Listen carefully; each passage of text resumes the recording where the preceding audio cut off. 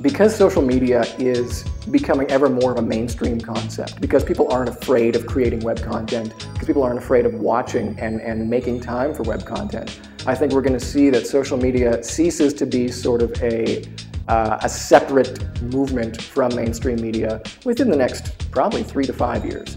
We're going to see a case where creating a podcast, creating a blog is seen in a lot of ways as being every bit as justifiable as having what was once termed a legitimate media job.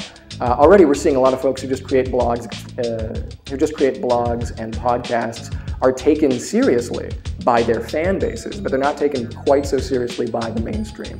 But little by little that's changing, especially in the blog world, where you can break a story in the blog world. You can have breaking news, you can have important information coming through.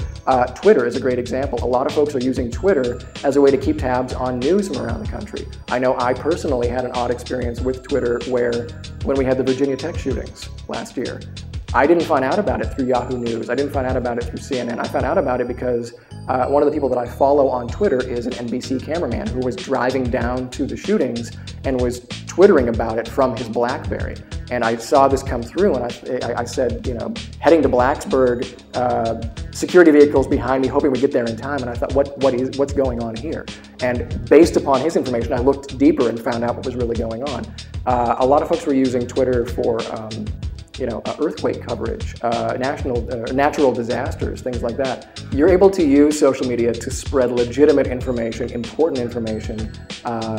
Maybe the best example was the CNN headline of the activist who was in China and got arrested at a protest and twittered the word "arrested" from his mobile device, and all of his friends back in America noticed this and got in touch with the consulate and got him out of jail as fast as possible.